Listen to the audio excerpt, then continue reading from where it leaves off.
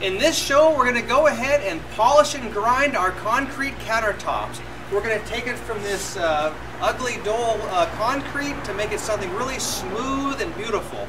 We're going to do that with something called a wet polisher. This is basically a grinder with a special water attachment that's going to shoot water out onto the countertop, and it has a special Velcro pad. You're going to need special polishing items here, starting with number 50, which is the strongest, and working your way up to 3000.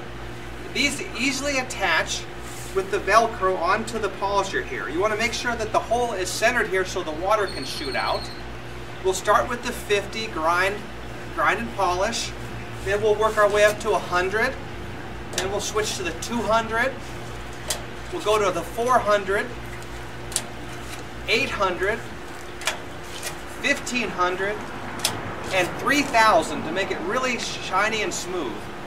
It takes about an hour to do this, and it really makes a beautiful, nice, smooth countertop.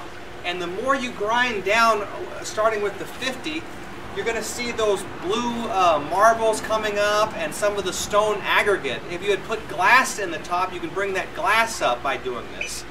So anyone can do this. I'm not a professional concrete countertop person, and for a few $100s, I'm doing this myself, and we'll see what kind of results I get here. We already have a really strong, nice, thick concrete countertop here that we've done ourselves for a couple $100.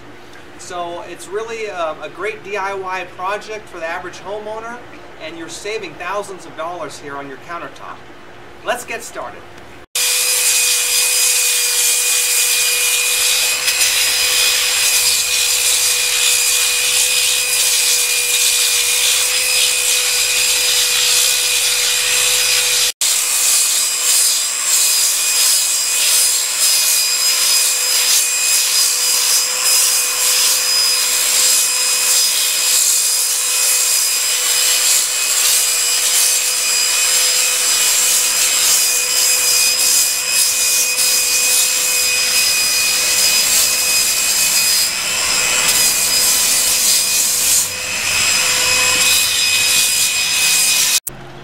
Okay, here's a look. We took a quick break here from grinding, and you can see how the aggregate, the stone, is starting to come out of the concrete here. Those little colorful stones, it's really pretty, and it's becoming more smooth here with the number 50. And we also did the front a little bit on the front edge here.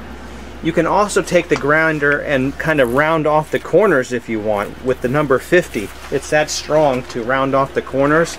You could probably even round off this edge if you want to, but I'm just going to leave it at a 90, a sharp 90 degree.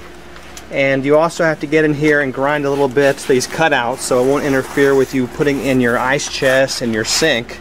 So that's another thing, to get in there a little bit.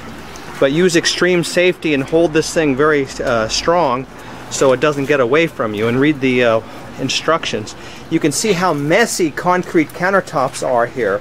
That's why we didn't install the cement board on the front, so that we didn't wreck our cement board. And on the back, we're not going to finish that off, so because it's up against the wall.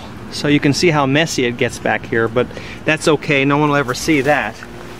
So now we'll go ahead and we'll do a little bit more with the 50 to bring out more of this stone aggregate and shave off more of the top here. And then we'll work our way up on the other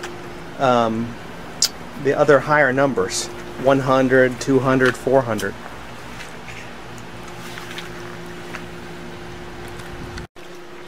Here's a look at our progress. We've stopped with the number 50 here, and you can see all of the aggregate coming out here. Some of those blue marbles are starting to show up here, and it's getting really nice and smooth, and looks much nicer now already. Now we'll go ahead and switch to the number 100 and make a passover. Okay, so far we've done the 50, the 100, the 200, and the 400. Let's go ahead and check our progress. You can see that it's really starting to smooth out and become somewhat shiny here. It's starting to really take shape here and look very nice after we just did the 400. And we came along the front and did a little bit on the front as well. So that's looking a little bit better as well. So now we'll go ahead and move up to the 800. Okay, we're all finished polishing our concrete countertop, and look at the amazing results we got. This is so smooth, like a granite countertop. It's just beautiful. And the stones came out, and those blue pebbles came out here. You can see we could have put any type of glass or things in the countertop here and smoothed them out to make our design. So this is just so nice and smooth, and this is going to dry out and look really nice gray color. And it's something that's going to last a lifetime. Now, once it's dry, we'll come back tomorrow and we're going to seal the concrete with a sealer so nothing's going to stain it. So we'll have to do that and maintain our concrete countertop. We can see that the Barbecue Coach 18 gauge structural steel is very well supporting the concrete countertop. So we're very happy with these results. For only a few $100s, we have a nice concrete countertop that really fits the outdoors.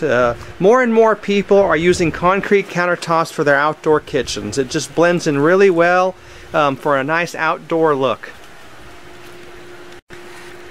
Okay, these concrete countertops on top of the Barbecue Coach steel are super strong, and not only does it support over 1,500 pounds of concrete countertops, but also my 200-pound weight I can walk across on the countertop here, because Barbecue Coach kits use 18 gauge structural steel.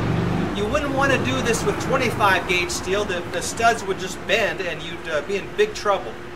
So the 18 gauge steel was really worth the extra money, and the Barbecue Coach system that teaches the right way to frame this properly is very, very crucial to the success of supporting something heavy like this.